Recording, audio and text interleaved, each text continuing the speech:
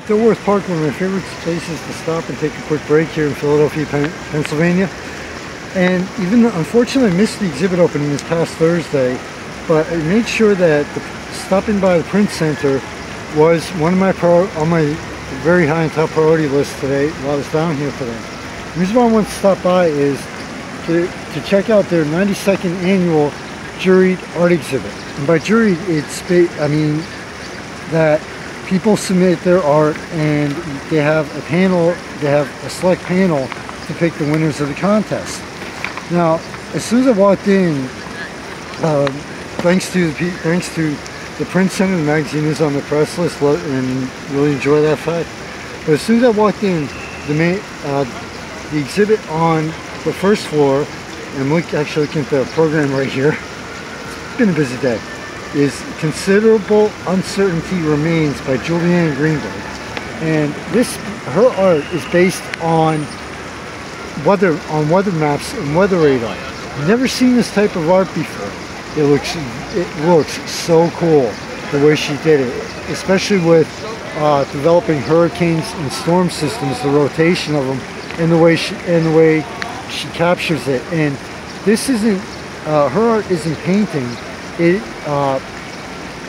Her art is actual truly three-dimensional art. And when you look at it, it's like, I really didn't look at it from, I kind of looked at it from the angle that I was, as being weather radar. But what made it really cool, and I mentioned to the ladies that were there, is one of the reasons why I love Dilworth Park, is that some of the titles of some of her work, like one was called Labor Day Worry, and you saw the way she did the storm system. I looked at it, I'm like, that pretty much defines every holiday, especially the summer ones. So it's just the way she titled her work, and the fact that it is three-dimensional, and thinking back on it, if I can get a chance before the exhibit's up till August 4th, we'll get another chance to stop back and check it out. But if you look at it, just the three-dimensional aspect, and if you stop thinking about the weather forecast of it, you can see some interesting things and interpretations in her art. Now, after you check out the first floor, you go upstairs for Jacob Kessler is part of the two exhibits upstairs. Copy of a copy. Now, Jacob, hopefully I pronounced that, Kessler, is his work is just, it's really cool because a copy of a copy is where he kind of like takes paintings in pieces. It's like, okay, here's one version of it. Then it's okay, I ran it through. It's kind of like I ran it through a photocopy machine, but there's something slightly different about it, which is really cool. And again, I'm going to do a follow-up exhibit. It's just been a busy day today, and I love it. Been loving every second of it here in Philadelphia. What I loved is, the other one I really loved, as far as the photography went, Daniel W. Coburn, Becoming a Spectre. Think about it, he actually tried to capture in various photos like people disappearing and becoming almost like a ghost, wraith, or specter-like version of themselves, or completely disappearing, which is something you don't see too much. Something you don't see too much. It's not people like the fade in, fade out.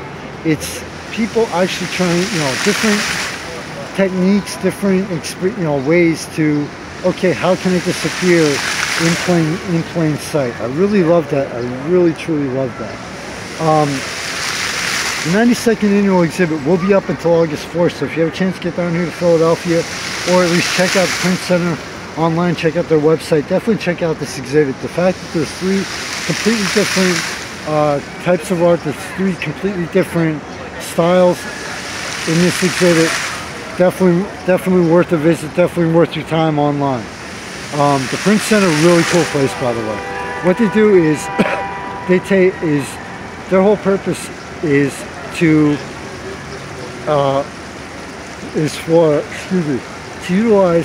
to show how people utilize photography in different versions, variations of printmaking and turn it and use it as the art form itself. So definitely check out the Print Center.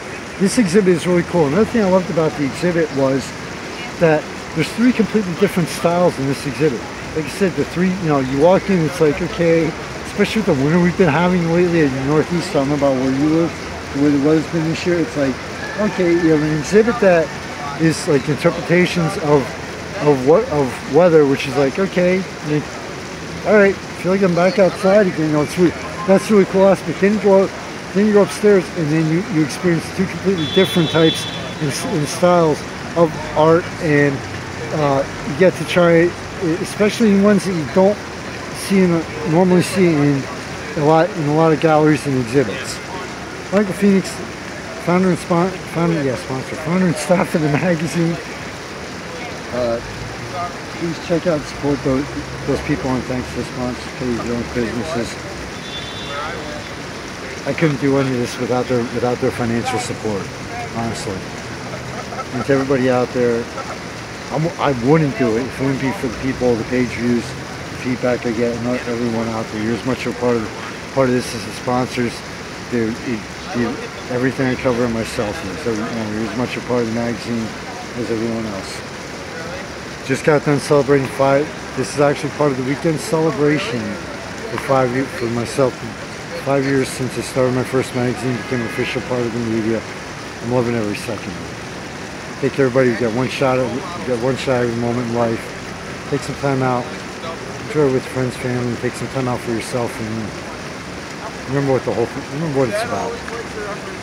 In Dilworth Park, City Hall here in Philadelphia, in the great city of Philadelphia, Pennsylvania, where Surreal Veil City Online Magazine was born. Later.